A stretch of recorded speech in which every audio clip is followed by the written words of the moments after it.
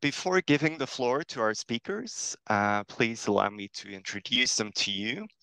They are members of the IPE, Interprofessional Education Team, which groups teachers in the medical, technology, and health programs at Dawson College. So today we have 4 speakers. Tim Miller has been a member of the Physiotherapy Technology Department since 2013. He's heavily involved in the IP team, and he acts as a project lead. Krista Bulow is a teacher in the physiotherapy technology program. She's a physiotherapist by trade. She loves the challenge of teaching in the specialized field, and having worked in a variety of healthcare settings, she's seen firsthand how team dynamics across professions can make or break a patient's experience. Sharon Clegg is a physiotherapist, and she's helped to create a physiotherapy technology program at Dawson. She's been teaching in this program for the past 10 years, and her previous employment includes the Montreal Children's Hospital, where she developed her passion for interprofessional education. And lastly, Marie-Ève Dufour is a professional social worker whose direct practice in the Health and Social Service Network, working with individuals as well as families, has inspired her teaching and motivated her involvement in the interprofessional education team at Dawson. So please do not hesitate to comment and suggest using the discussion module, and ask your questions using the Q&A module. Have a good webinar, everyone.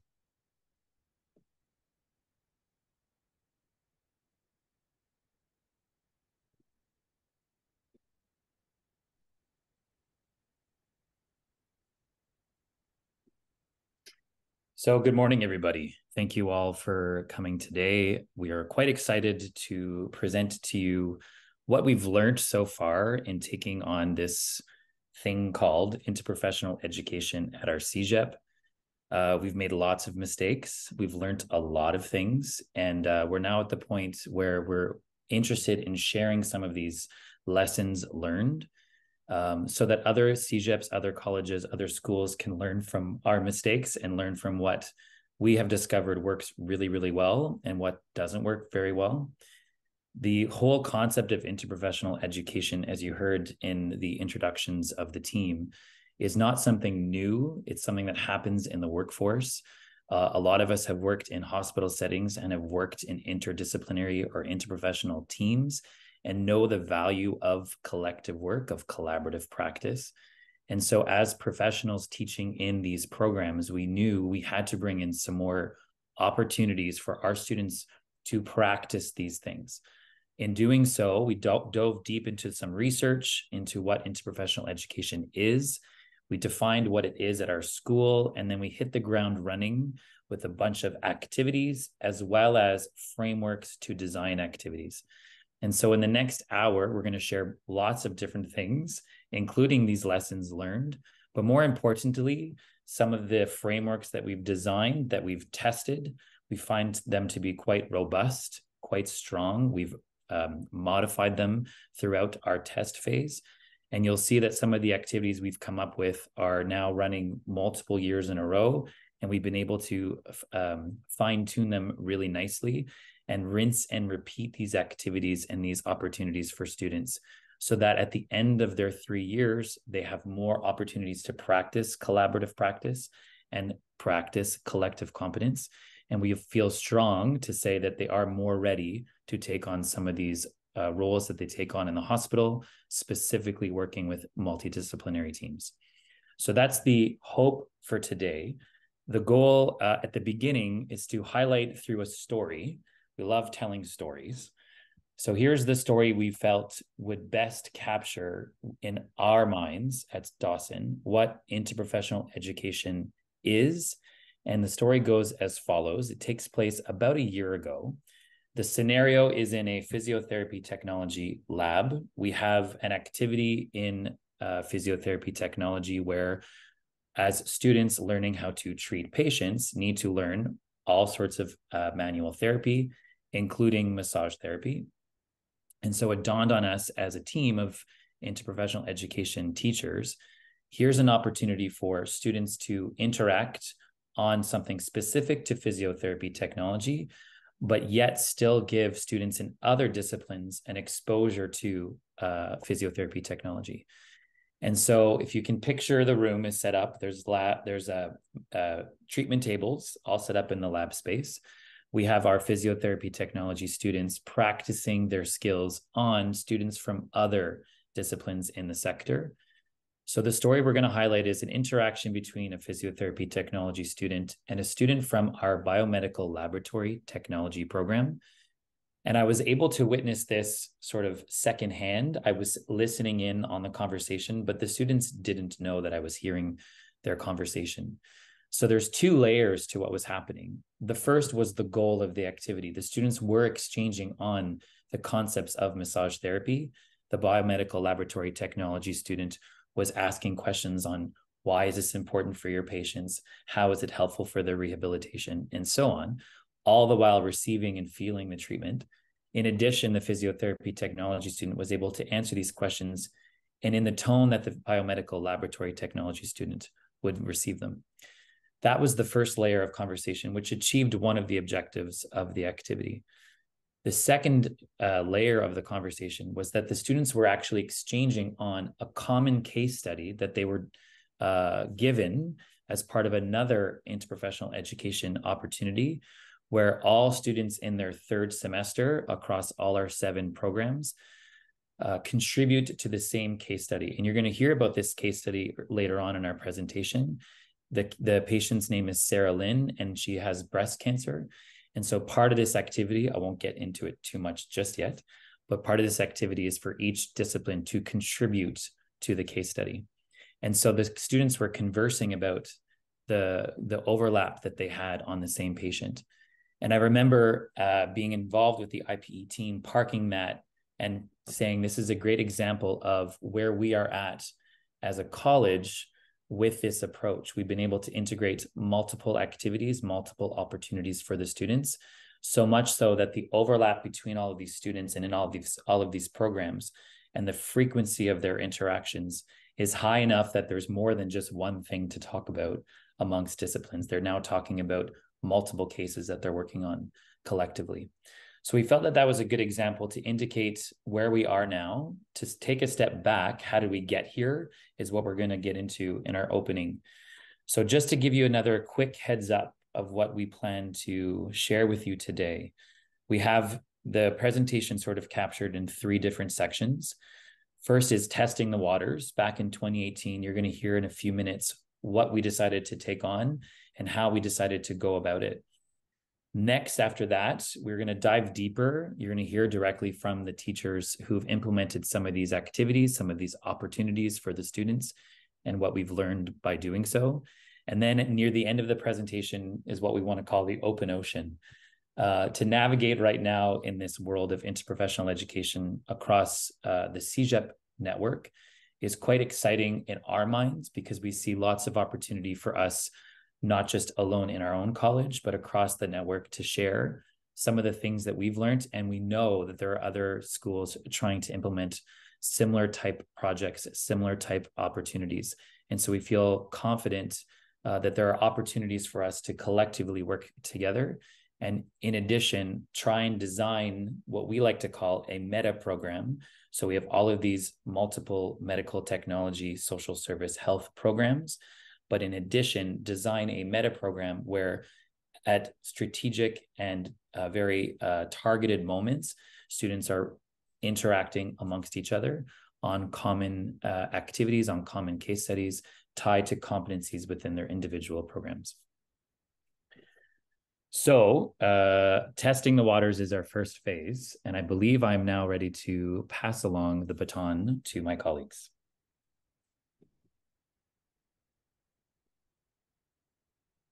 Yes, to Sharon. Correct. Yeah. So what is interprofessional education? So if we move to the next slide, the World Health Organization talks about it existing when 2 or more professions learn from and about each other to improve the quality of care. And so it's wonderful to know that things that we've done in the past that made sense, right? It makes common sense that when you learn, let's say a medical student will learn, okay, what is a physiotherapist? What is an occupational therapist? What is a social worker? What does nursing do? That it makes sense as they learn about that, the quality of care for the patient will improve. And so now we actually have literature to back this up over the last 10 to 20 years.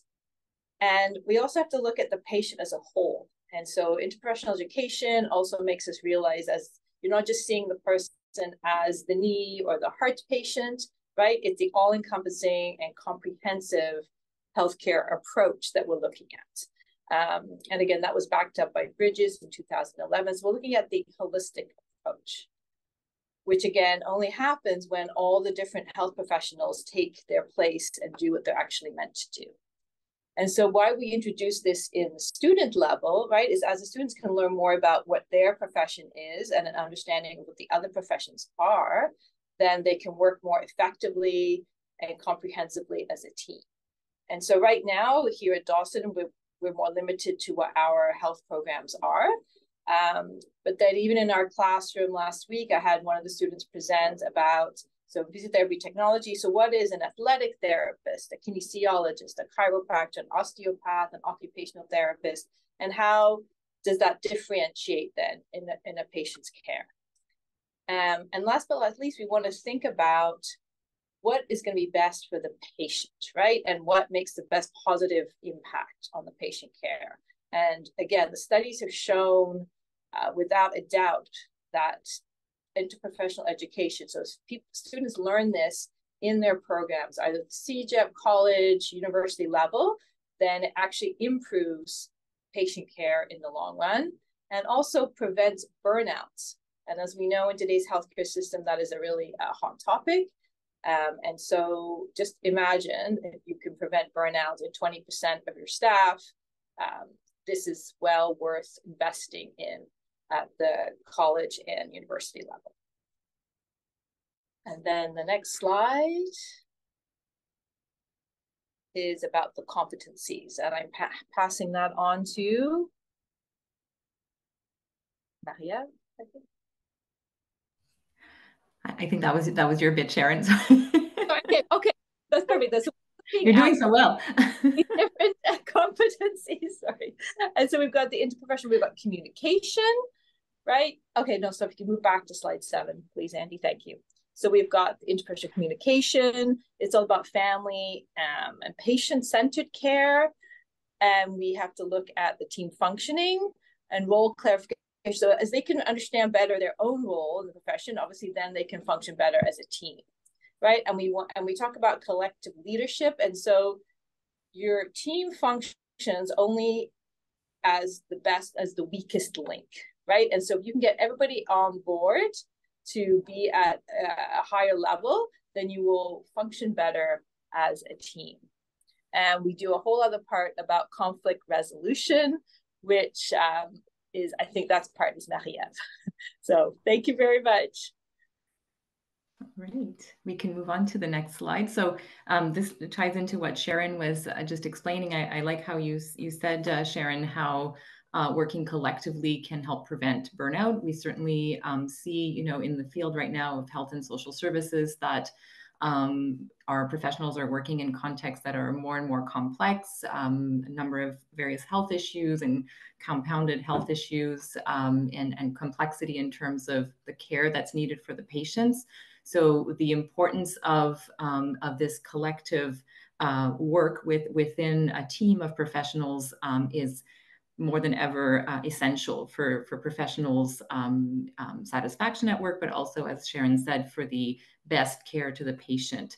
So when we're looking at collective competence, basically we're relying a lot on the study and research from Lorelei Lingard, who has spent much of her career studying how teams function and how trying to understand how a group of highly competent professionals can be incompetent in the work that they do collectively for a patient. So one of the concerns that was addressed by her research was that a lot of our educational system is based on training people to be highly specialized in their own discipline, which of course is important. We want to train professional people who have a solid professional background. We want people to be very competent within their disciplines.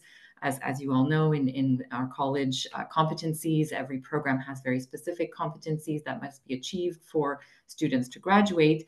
That being said, they can be extremely competent in their own domain, but then if they're placed in a team with other professionals and they have a misunderstanding or make assumptions about how these other professionals function, then we have a problem in terms of how services are delivered to the patient and how care is delivered to the patient. So we could see situations where we might have one patient who has many professionals working with them on particular health issues. They may have several health issues, yet they may find themselves in situations where they're getting either contradictory information, where they're not getting the full care that they need based on all the aspects of their health and the global aspects of their health, including mental health. And so that there can be ruptures in the services that are provided, which really heavily impact on the patient. We can move on to the next slide, please. So Lorelei Lingard describes the situation where a patient might be sort of finding themselves with a lot of gaps in their care as a maze of disconnected care episodes, which she ties to lack of communication between the professionals involved in a patient's care and services, and where professionals, again, are working in isolation. And we see this a lot in the field because time constraints, heavy caseloads, heavy patient situations. And so we find a lot of professionals being very isolated in the work that they do. And this is obviously contributing to burnout, as we talked about, and then also impacting the quality of services and care that's provided to the patient. So the goal of collective competence, and this is something we'll explain a little bit more in terms of the activities that we've created, is really to be able to have a group of highly competent professionals be competent as a team, competent in their communication, competent in their ability to reach out to each other, and also in their ability to understand their specific roles and how those roles are interdependent. So it's really a sense of working interdependently rather than working completely independently. We can move. So our dilemma in terms of the IPE activities and considering this notion of collective competence and looking at all of the other IPE competencies that we want to address, we were trying to see what kinds of activities can we create that are as authentic as possible to prepare our students for the real world out there, to prepare them for their clinical practice in the field. So how do we do that, right? How do we create these activities that will seem very realistic to them and are at the same time relatable to them, and being mindful of the specificity of each of their disciplines. So we've created opportunities for them to learn, and you'll see we've created various activities that either will combine 2 disciplines, 3 disciplines, or the 7 health and social service disciplines we have at Dawson, which is a much bigger feat. We've managed to do it, and we'll explain how we did that. But we definitely felt that we needed to bring authenticity to these activities so that students then, when they graduate, can relate to that and recall those experiences and apply them in their practice. So how do we do this in the context of a program is really making sure that we're touching upon common learning objectives. So we do look at our competencies over the 7 disciplines and look at what are some commonalities between those competencies and how we can link them together. And also to look at how we can sustain this process, right? And so making sure that IPE is not just a passing project, but that it's something that's sustainable within our programs. So really trying to integrate IPE as part of our programs. So creating it as a specific entity within our programs. And we are seeing now also with revision of our programs how we've really incorporated IPE as part of our new programs as well. So all these changes that are being made, really incorporating IPE so that it does remain embedded in the work that we do with our students. I'll just add, if it's okay, another story from the work that we've done. So I'll put some timestamps to all of this. So right now, as we started to look at the two main things of what is interprofessional education and what is collective competence, and knowing the experience of all of us across the sector as teachers who either still work in the healthcare sector or now teach, obviously, in the healthcare sector, or any combination of the two, depending on the semester, we knew that it was very vital that we give these opportunities to students. In addition, it's the concept of we're looking at team functioning, conflict, communication in our silos. So how is that helpful? How is it helpful if in a nursing course, we're talking about here's how to function in a multidisciplinary team, but you're only working with nursing students? So I remember at the time, after about a year of doing some research and looking at all the literature, I remember specifically attending all of the department meetings with so much enthusiasm. And my approach to the teams was, let's meet on a weekly basis, to which I was looked at like as if this is going to happen. There's zero time. So not only are we facing ourselves with a massive dilemma or a difficult dilemma of we're doing this right now in all of our silos, in the constructs of a program, there's not a lot of time and movability or ways to massage what's going on in our course offerings, especially if the teams aren't on board.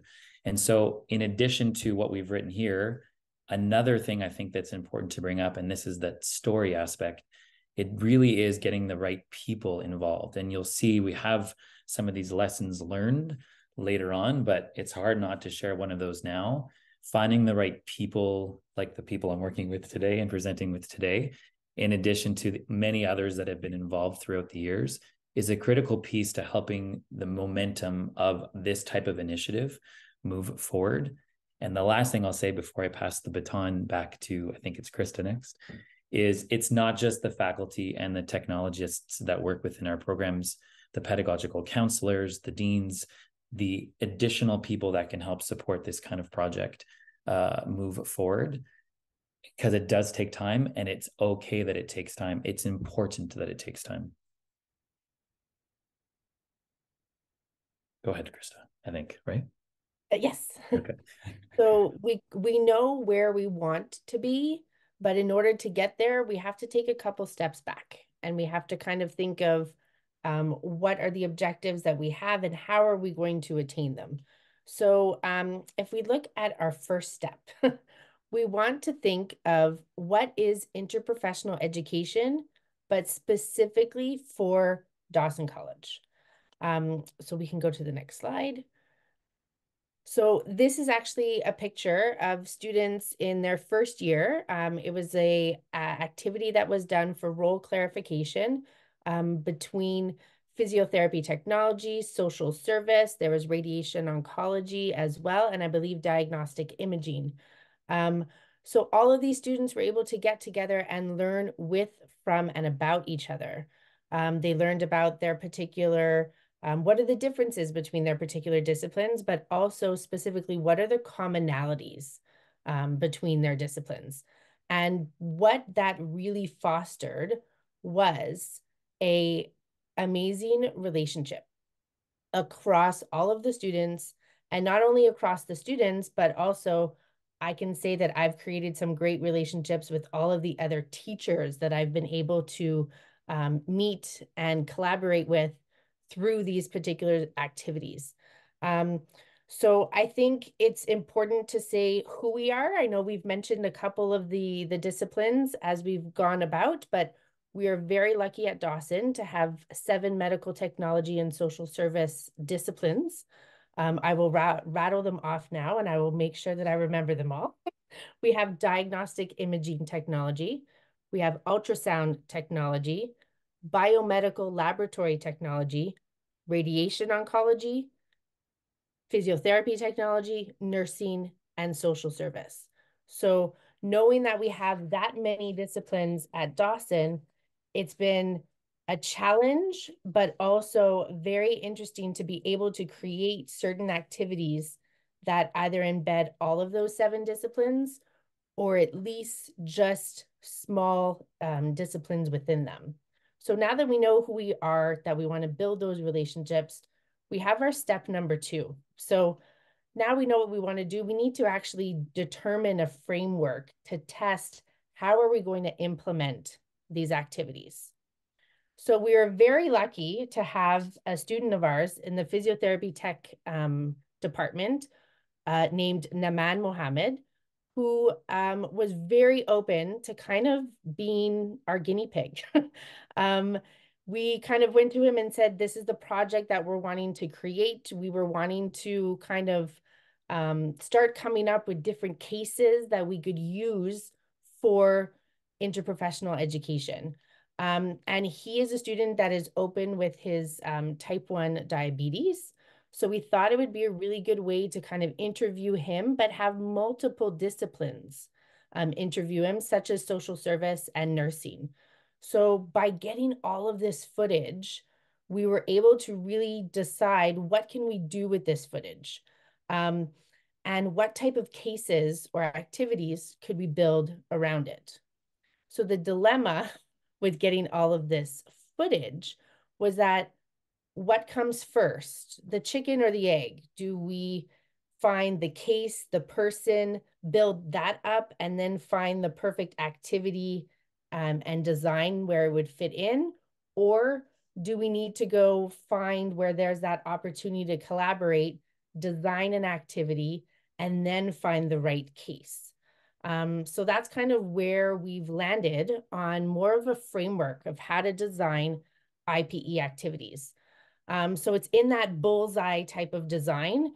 And I know it's tiny, but in the middle, the most important thing that you can see is that it all came down to logistics. It was very difficult to design an activity if there wasn't that overlap that was seen in any of the programs, either in their schedule or if it was seen in all the same types of semesters. So we kind of looked at logistics and then we moved outwards. So this is the framework that we've used with multiple of our activities. So we have tested this framework, and it's one that we found has been very helpful as we move forward. Great, I think it's my turn again. And so as we created opportunities to test some of these things, as Krista said, logistical challenges. That was our number one thing to overcome and surmount. And so what worked really well is if you had a class and a time that matched with another discipline, then you hit the jackpot. Then it's very easy to create an interprofessional activity. If you didn't, as Tim and I can relate, we spent hours and hours and hours trying to figure out how we can get, like, let's say nursing students with physiotech just for a 3-hour block. It felt like months. So again, if you can find that hurdle, that will just disappear if you have the matching class time and day, then the next thing will be willing teachers to come on board and collaborate together. The next thing we had when we were creating some of these activities was about managing team conflict. And at the beginning, in our first iteration of it, I can just say that my students threw the other discipline under the bus and blamed them for miscommunication. So of course we realized that was not what we wanted our students to graduate with. So as we managed to educate them more and how to work as a team and to manage the team conflict, then they moved into the position of accepting responsibility as a team and then finding the solution within the team. So already we could just see anecdotally that we had come a long way with that. We also use things like simulation. So again, as the next picture will show, we have Tim acting the part of the scenario. And so basically he's role-playing a elderly gentleman with dementia. And so whenever we have these scenarios, then there's usually some kind of trigger that happens along the way, like either the patient falls, or one of the scenarios, there was an anaphylactic shock, or the patient becomes really angry and agitated, and then we have to have the team, in this case it's the physiotechnologist and the social services, and how do they then come along together as a team to de-escalate the situation or regulate the situation in the way that's best for the patient. The other things we introduced with this group was motivational interviewing, which again was very, very high in social services, but in physiotherapy, technology, nursing, it's not as prevalent in the program. And so we really managed to introduce a large component of just assessing where the patient is and what is it that's limiting them from moving to the next stage. So things like open-ended questions, affirmation, reflection, and summarizing were all things that the students learned. And because social services were so much more advanced in that, all the rest of the students could learn off from them. And so again, that was a great team building and learning about each other's profession and the strengths of each other's professions. And then we learned things about cultural safety and basically just being aware of the inequalities that are out there in the health system and how do we adapt ourselves to be better equipped to manage that. And so this was the first time we had done this one with social services, and it was a big success. And I think both sides of the students, when we looked in their journals and their feedback, there was a lot of positive reinforcement. And I think they had said that they know now that this will follow them into their careers. And just anecdotally, then some of them said when they went back into their placements, rather than in the hospital, long-term care setting, they actually had the courage then to speak to nursing, to speak to social services that were there in the hospital or the long-term care setting, because they knew, they had the confidence now, they knew how to approach them. And so already we just saw positive feedback. I think that's my part. And Krista, back to you. So the next example we're going to talk about is one that was extremely collaborative with many, many teachers across all of those 7 disciplines, because this was a case that we brought up that actually was able to hit every single one of those 7 programs that we have. So it was the interprofessional case study, the Sarah Lynn breast cancer journey. So the story actually follows Sarah Lynn from her diagnosis into her remission. And through her actual story and her experience, she touches on every single one of the disciplines that we have at Dawson. So what we were able to do is, that's a lot of students to bring together. So if we look at logistics, it wasn't actually possible to bring all that number of students together. So we thought, how are we going to do it? We actually used Moodle as our main home for this. So all the students from all the 7 disciplines were broken up into specific Moodle teams, where they first had to do kind of a questionnaire of how they think a breast cancer journey looks like. And then once they finished that, they were able to actually watch a video of Sarah Lynn, the actor, presenting her case study.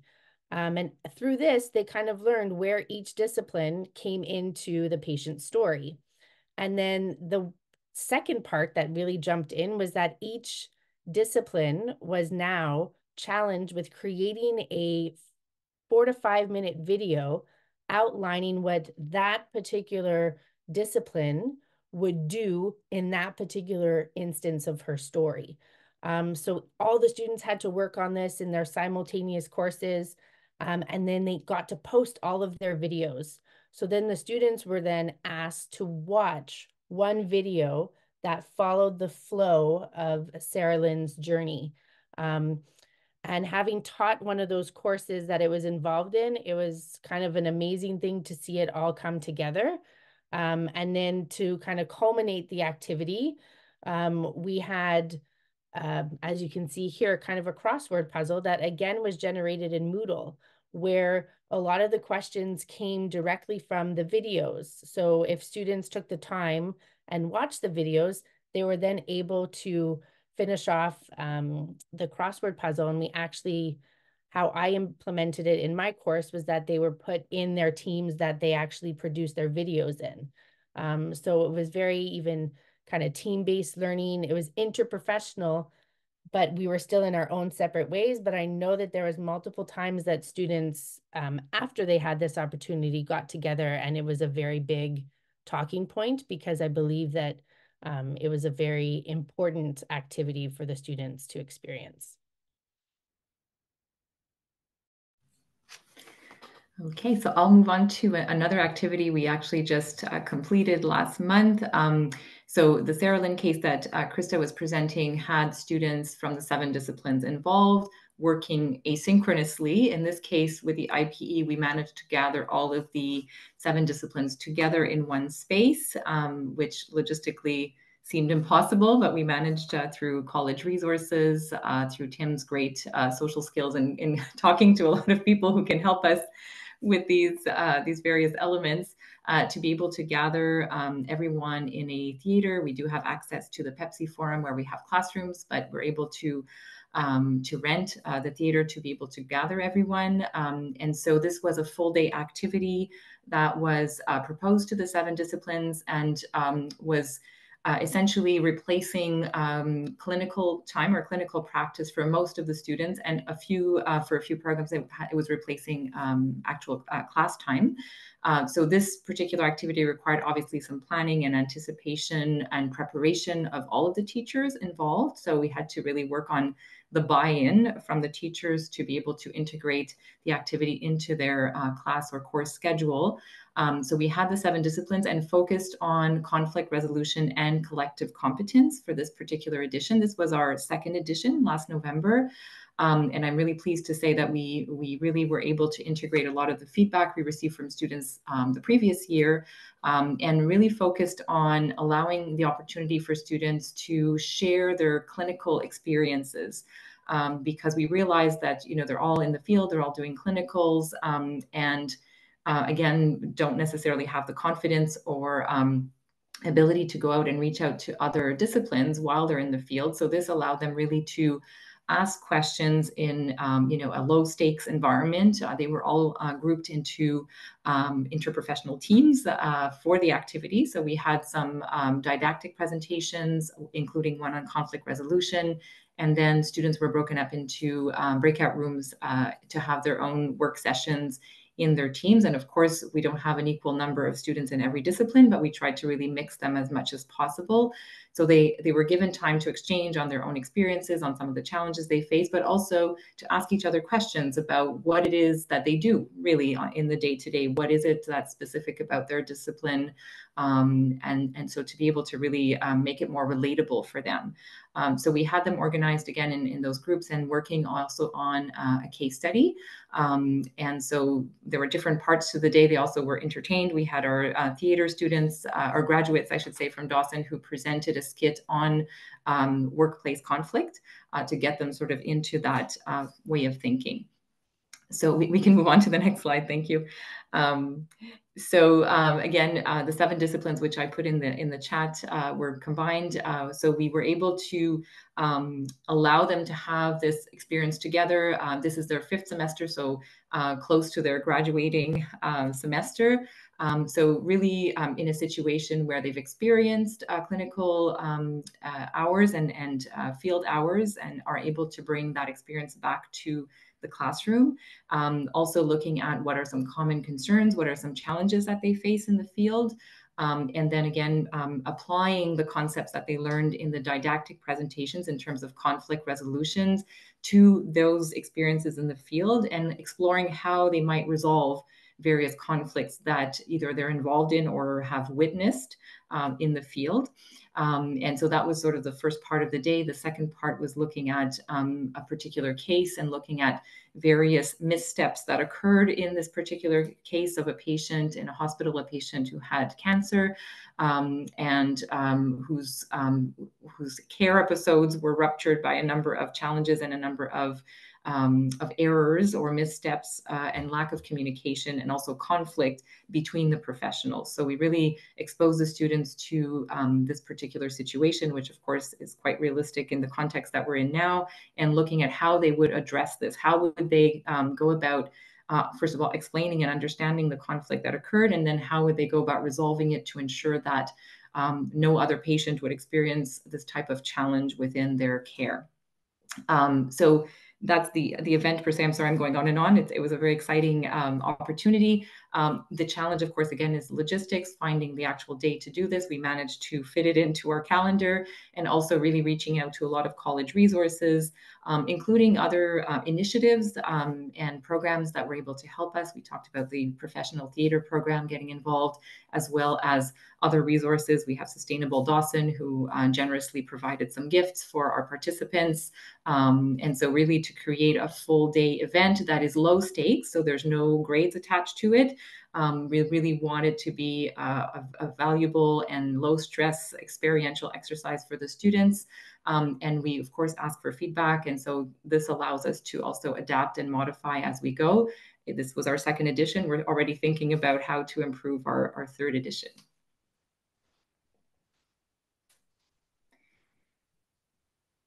So I believe it's me. I think so. Yes, I'm sorry. I just cut that very short. I just realized I was maybe taking too much time. No, it's perfect. We have about 5 more minutes of content to go through, and then we'll have some time for some questions and so on. So I'll finish up here by just taking us a step back a little bit. We designed that bullseye, and we've tested it many times. And it's, again, we find it to be quite strong of a tool that we feel comfortable to say is usable in our sector and other sectors at other colleges, other medical technology and health sectors at other colleges. But in addition, we feel comfortable to say that it's a tool that you can use when designing any type of activity that brings together 2 disciplines or 2 programs that aren't scheduled to do these types of activities. So the fabulous CEGEP system that we have does graduate students who are quite competent in disciplines. And this is something that I think can be used across any program, any technology program, 3-year technology program. But our tool, our framework, is a usable approach when looking at designing opportunities that bring students together. Examples that might occur, I'm no expert. However, I feel like if I'm a graphic designer and a photographer, or if I'm in graphic design and photography, there might be an opportunity for those teachers to initiate learning opportunities for those students to collaborate together, only because it would only help them later on, potentially in their profession, to know more about what each other do so that they can work together. The one asterisk to that framework is the additional benefit when doing these activities in the healthcare sector is that it does benefit the patient. There is research that defends that giving these students these opportunities while they're becoming competent in their profession changes their mindset to think in a more collaborative practice way, so that as they add layers in their discipline-specific courses, they're also thinking about the big picture when necessary during intentional, tailored opportunities that we provided for them. So that framework has been a great tool for us to develop more than the 3 activities you heard today. We're now at the point of having this many for the students, which brings us to the concluding comments that we have about, okay, so what is next? We're running these activities at our school. We're having the students have these opportunities to learn with, from, and about each other, all the while learning more about what helps in the design of these activities. We've also discovered and landed on creative ways around some of these logistical barriers.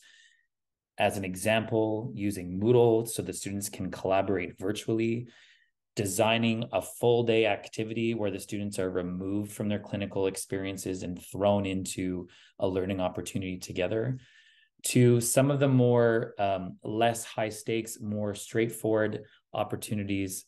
Example, when they arrive at Dawson in their first semester and participate in orientation, we organize with the school that all of the students in the sector participate together, and we design an activity for them from the start, before they even start a single course, that they're interacting with this larger group of students and not just within their discipline.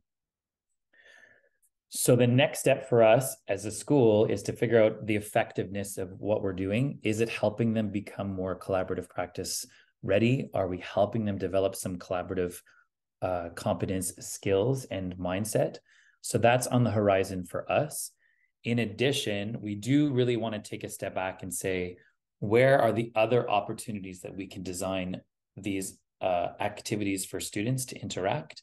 So again, that they are tailored, intentional, and value the importance of them being in a room together and having their voices heard. If we knew right away from the start, it's not an opportunity to collect all these students and have us as experts speak to them and teach them. Yes, learning is happening. Yes, we do play a role as facilitators, but the concept that we landed on is learning with, from, and about each other. And that has remained the mission the entire time. Whenever we hit the ground designing activities, get the students talking together so they can learn with, from, and about each other. And so what we've designed, and this is very new, is this idea of a meta program across these disciplines. The nuance of all the words here is not the main objective of showing you this today. The main objective is if we are able to design the programs so that the competencies that are common overlap, like team functioning or communication or conflict, overlap in the semester, and in a perfect world overlap even on the same day at the same time in the semester, then the opportunities for the students to learn together increases and the barriers to do these activities diminishes. So that's what we're doing right now with our school to try and be able to design this in hopes that we can obviously implement it within our own building, within our own community, but in addition, provide the rest of the network with the lessons learned, not because we feel like we know everything and we are experts, but more so because we're living this experience, and why not share with others, again, the many mistakes that we've done, but also the successes that we feel like we've had.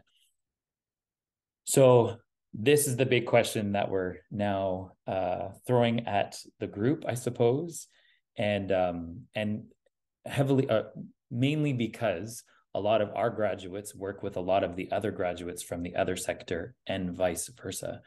And so in order to better the entire network and increase the amount of collaborative practice readiness that all of the graduating cohorts have, can't we do a better job? Wouldn't it be nice if we could all augment these learning opportunities and provide the students with access to opportunities to learn with, from, and about each other? So that brings us to this slide here. But I think before we do a sign-off kind of comment, we'll navigate to the question and answer period. So I will look at open questions. How do you present this IPE approach to your colleagues so they see if they can or want to get involved? How do you sell it to teachers? Do you integrate the gen ed teachers in collaborative evaluations? So I'll take the first swing, team. To demonstrate collective competence, I'll probably start, and then I imagine someone can fill in the gaps. So yes, I can speak from that 2018, 2019 experience where I was sold, I was all in as an individual, because the release pattern from the school was in fact that at the time, I was the only sort of teacher who had time away from teaching to examine what all this was. And I knew within the first few months that it was going to take a team, not only because of the concept of interprofessional education, but mostly because you're asking teachers to, in a world where we are quite comfortable in what we're doing, we're quite confident and competent, or at least this is what I can say on behalf of the teachers in what we're doing. So why change? It takes some time to infiltrate the teacher's thinking, unless they themselves are ready to take on something, which is not always the case. And so a slow burn, I like to sometimes use the word fester, but I know the nursing team doesn't like that because of the meaning of that word in their world is not a positive word, but the idea of slowly integrating, slowly selling, whether it be a conversation in the hallway, frequent opportunities to educate the sector about what this is all about, but also finding those key early adopters to test. So even as early as 2018, there was a social service teacher and a physiotherapy technology teacher who dove in. We said, let's just get the students in the room together and we'll figure it out. And so by finding those two teachers and trying things out, the snowball sort of started to happen. And then they spoke to people and they spoke to people and they spoke to people. The last thing I'll say here is, as a culture, I feel confident to say it's really important for us as teachers to be optimistically skeptical when we look at new approaches to teaching. If we always jumped in 2 feet into the deep end with new approaches to teaching, it would be quite chaotic, I think. I think we become comfortable in what we do.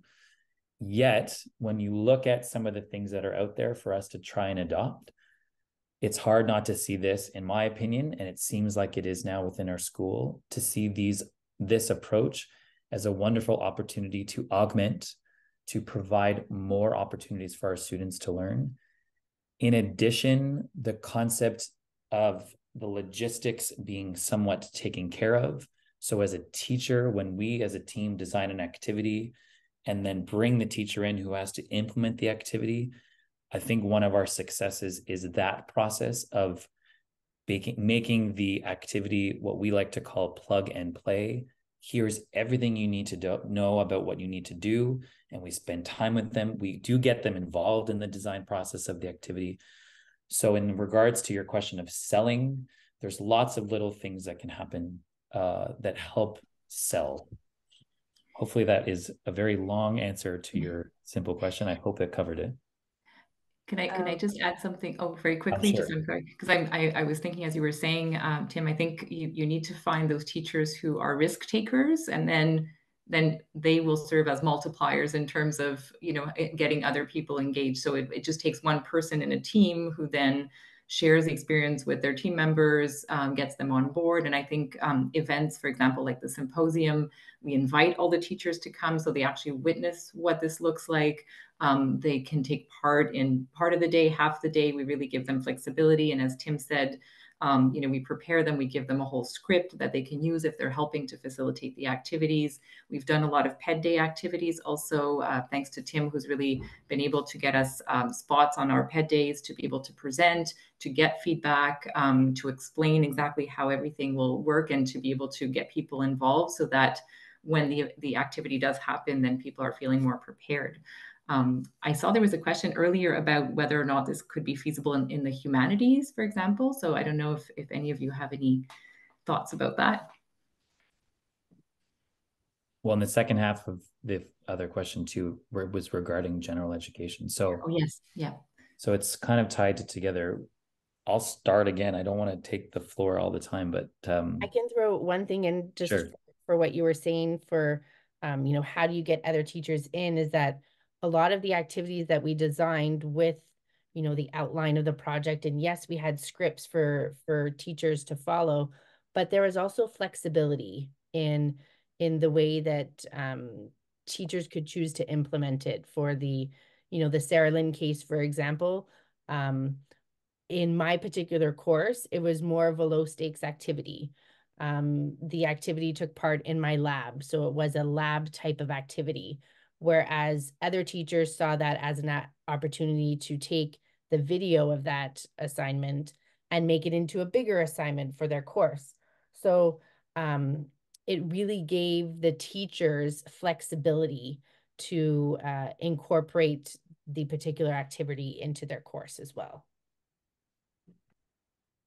One thing in regards to general education, specifically humanities and others, there are opportunities at this point. Some of the students, my knowledge of the humanities course that every student has to take, I believe it's their last course. There is a project tied specifically to a field of study or a profession that they are hoping to enter. And so there's opportunities that we've linked up with humanities where the students can incorporate some of this approach into that project. And in addition, working with our French department, a lot of us work as individual programs with our French department to incorporate learning opportunities and help them perfect or work on their French, given the context of them working in the healthcare sector and the need to be able to navigate as much as possible in the two languages. And so we work closely with the French department designing opportunities for the students, so much so that it's on our radar to host a simulation or simulations strictly in French to be able to get them to be exposed to practicing in that language. And so there's lots of work. It's a little bit more tricky, as you can imagine, but the program approach at Dawson is quite strong. I have no context to compare it to other CEGEPs, but myself, I can speak from experience. I also have workload in physical education, so also have worked in general education for many years and have sat in different positions on different program committees. And at this point, I feel confident to say that our program approach is quite strong. So programs like IPE can benefit from that aspect of the system. All right, and it's just gone 12:30, so if that's all right with the speakers, let's consider those the concluding remarks. Thank you so much, Krista, Maria, Sharon, and Tim, for sharing these practices, examples, insights. I found them to be very inspiring. I also firmly believe that they're transferable to other CEGEPs and other program families. So hopefully this has also inspired some of the participants to look into this approach. Maybe I'd invite you to share an email address or some other type of contact information should somebody wish to continue the exchange. And then I will at the same time share the link to our appreciation survey. As I said at the beginning of the webinar, it would be much appreciated if you could take a few seconds to share your thoughts. And before letting you go, I also want to remind everybody that we'll have a major lecture coming up in January, on January 11th, on ungrading by Jesse Stommel. And our journal, Pédagogie collégiale, is also available in English for your reading enjoyment, but also if you would like to make any proposals for articles in English. So I'll share those links as well. So again, thank you so much to the entire IPE team, and have a very nice afternoon, everybody.